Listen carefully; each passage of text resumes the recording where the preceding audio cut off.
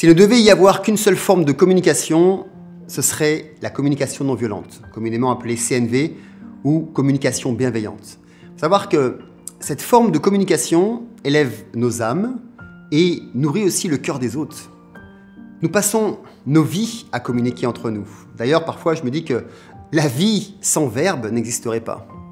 La communication, du moins l'art de communiquer et aussi de faire passer nos idées, rendent nos âmes bien plus lumineuses ou alors beaucoup plus sombres. Nos paroles sont comme des graines de sens que l'on dépose dans l'esprit de ceux qui les reçoivent. Ces graines vont alors germer et ce qui va éclore est absolument hors de notre contrôle. On va dire que ça nous invite à prendre en considération notre responsabilité vis-à-vis parfois de la violence de notre langage et des conflits internes et externes qui peuvent en résulter. Alors, dans cette vidéo, nous allons ensemble aborder les 4 piliers essentiels de la communication bienveillante, ou la CNV, que vous allez pouvoir appliquer maintenant dans votre vie. Vous pourrez ainsi en retirer les bénéfices immédiats. Il faut savoir que ce concept de communication a été développé par le psychologue américain Marshall Rosenberg dans les débuts des années 60-70. Et Marshall Rosenberg est décédé en 2015 et, pour ma part en tout cas, a laissé un trésor admirable qui changera votre vie et aussi celle de votre entourage. Alors avant de commencer, je vous invite à vous abonner à la chaîne pour la soutenir car vos abonnements et vos commentaires influencent considérablement la visibilité de nos vidéos. Merci d'avance. Vous êtes avec votre partenaire depuis 10 ans. Il a dépensé tout l'argent du mois pour s'acheter sa dernière console de jeu. Vous êtes rouge, je dirais même rouge sang. Le sang monte rapidement à la tête avec une violente décharge électrique et votre empathie à son égard est de l'ordre de -20 sur une échelle de 10. Votre bienveillance est proche de la nullité. Vu votre situation financière, on va dire que les sentiments de violence qui vous traversent, vous n'entendez plus le message de votre âme qui vous murmure en douceur « It's okay, relax ». Là, 2 solutions s'offrent à vous.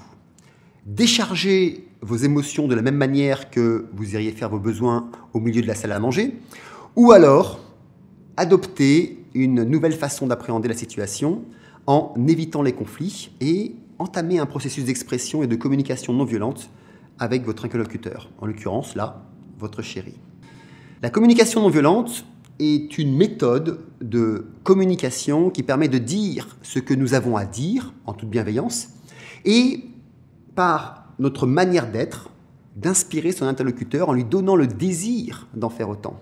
En d'autres termes, soit vous prenez votre chéri entre 4 yeux et vous lui tenez des propos violents dans l'intention de le blesser en le jugeant et cherchant à le culpabiliser, vous lui cassez aussi sa console et pendant 15 jours, à 1 mois, vous ne lui faites plus l'amour. L'ambiance dans la maison sera alors une ambiance détestable. Soit vous allez lui faire votre demande pour que cela ne se reproduise plus, en tout cas, et en lui parlant aussi de votre peur de manquer et votre besoin d'être sécurisé, sans l'agresser ni le juger. Ainsi, on va dire que, se sentant respecté, il sera plus enclin à vous écouter et à faire attention à votre situation financière. La conversation terminée, alors vous pourrez en fait vous prendre dans les bras, continuer vos ébats sexuels chaque jour et l'ambiance dans la maison restera lumineuse malgré la difficulté financière du moment. En fait, comme j'adore faire l'amour avec ma femme, vous comprenez pourquoi j'affectionne particulièrement la CNV de Marshall Rosenberg. C'est le premier pilier de la CNV. Il ne peut y avoir de processus d'empathie ni de relations saines sans élever en soi la conscience des gestes non verbaux de son interlocuteur. Il faut savoir que 55% de notre langage passe par notre corps. Cela nous dit juste l'importance des non-dits. En termes relationnels, plus de 80% des conflits peuvent être évités juste par l'observation de ces gestes non verbaux. Ils vous en diront bien plus sur votre interlocuteur que les mots qu'il va prononcer. Il faut comprendre que nos mots prennent leur source dans le silence de notre âme. Et que lorsque nous nous exprimons, il y a d'une part ce que l'on dit, mais aussi ce que l'on omet de dire. Notre langage est ici alors soit chargé de colère et de vide de sens, puisque la colère est un détachement du réel lorsqu'elle s'exprime avec des jugements, et l'envie de blesser, soit nos mots seront alors chargés de bienveillance, riches de sens, car nous aurons pu livrer notre intériorité en toute conscience et sans jugement. L'expression non verbale révèle la façon dont la personne accueille ses émotions à l'instant T, dévoile aussi tout son processus interne vis-à-vis de ses sentiments et la manière dont elle accueille aussi vos mots. C'est en fin de compte toute sa psychologie interne qu'elle vous offre au grand jour sans s'en rendre compte. D'ailleurs, dans notre formation de coach HPC2, qui d'ailleurs réouvre ses portes en octobre 2022 pour les 2 prochaines années, si vous voulez venir aux portes ouvertes, vous avez le lien dans la description et bien, il faut savoir que l'observation verbale, que l'on nomme la recherche des valeurs, des croyances et des projections, mais aussi la recherche des vérités authentiques, est toujours la première analyse que nous faisons lors d'un rendez-vous avec un client.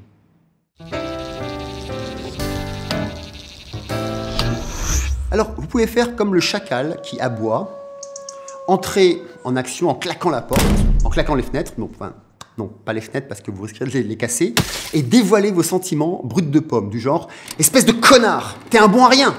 Tu connais notre situation financière, et toi, comme ligne de conduite, tu vas dépenser tout notre argent pour une console de merde. » Donc, nous sommes bien d'accord qu'exprimer ces sentiments de la sorte n'améliorera pas la relation. Tout au mieux, vous fera du bien sur le moment et de manière très éphémère. Votre interlocuteur, en fait, comprendra que vous êtes en colère, ok, mais ne devinera pas forcément les raisons de cette colère et ce dont vous avez réellement besoin pour être en paix.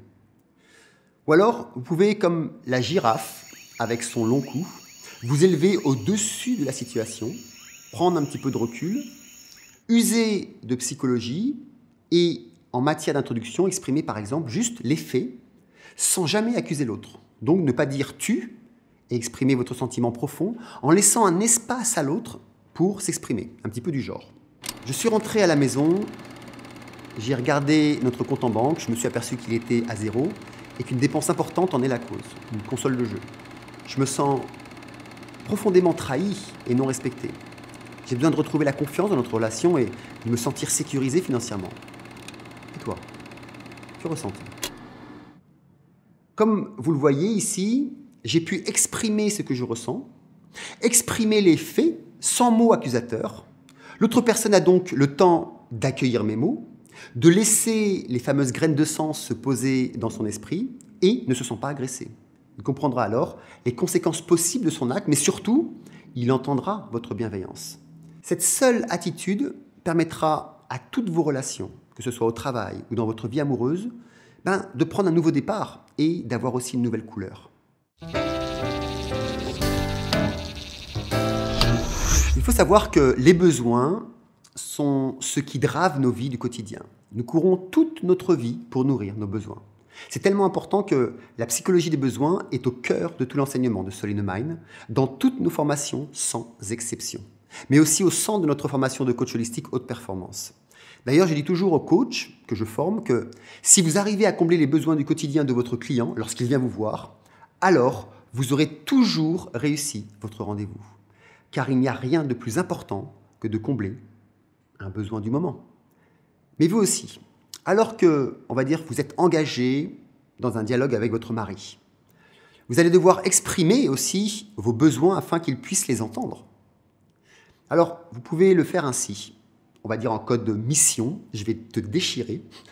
Mode d'exécution du langage d'une extrême violence pour que tu aies bien mal comme ce que je vis en cet instant. Ok ? Tu ne penses qu'à toi. Il n'y a toujours que toi qui compte. Tu te fous de nous. Tu te fous de moi. Tu n'es qu'un bon à rien. Je ne comprends même pas comment j'ai pu rester avec une larve comme toi depuis plus de 10 ans.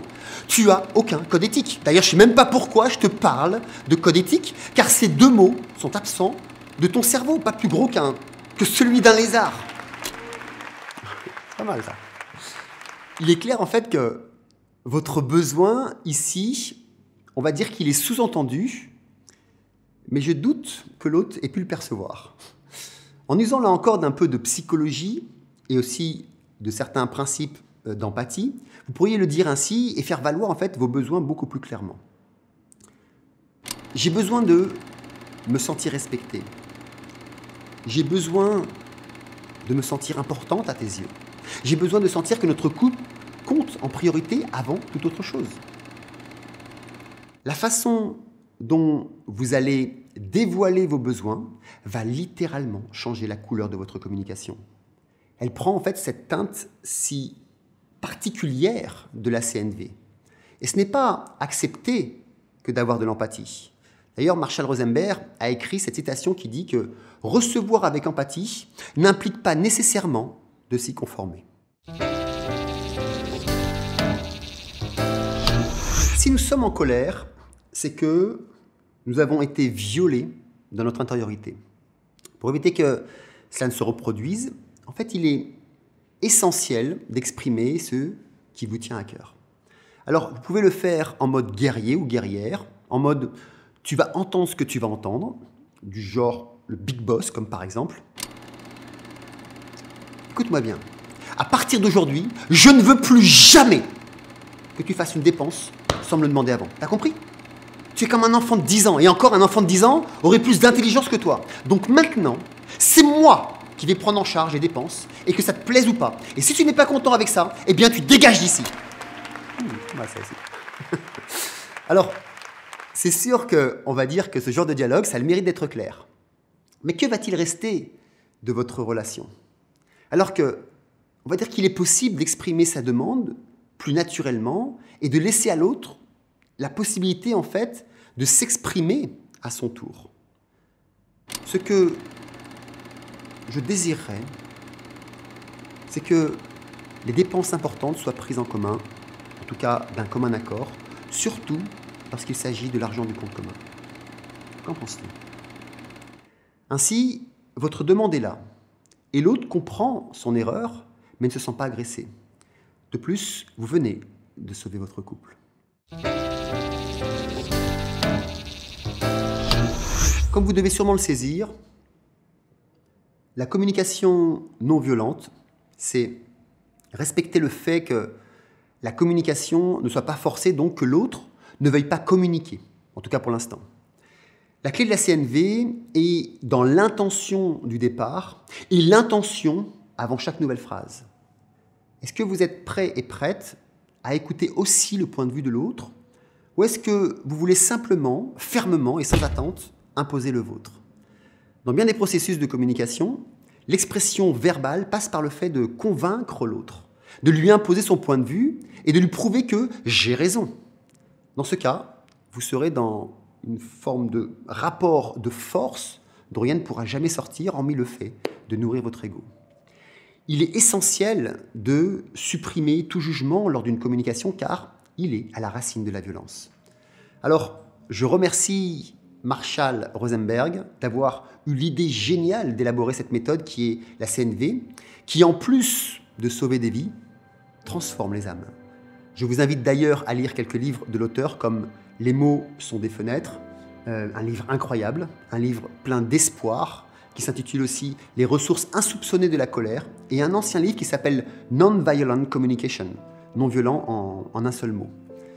Si vous voulez aussi devenir un de ces êtres qui changent le monde en offrant leur temps de vie pour accompagner ceux qui ont besoin de vous, alors je vous invite à notre dernière porte ouverte pour notre formation de coach qui démarre sa nouvelle saison 2022-2024 où vous pourrez découvrir, apprendre et expérimenter la communication non violente ou bienveillante durant ces 2 ans. Elle n'aura plus de mystère pour vous et vous ferez un réel changement dans le monde. Les liens sont dans la description ou au-dessus de ma tête sur YouTube. Voilà, dites-moi dans les commentaires comment a résonné cette vidéo pour vous.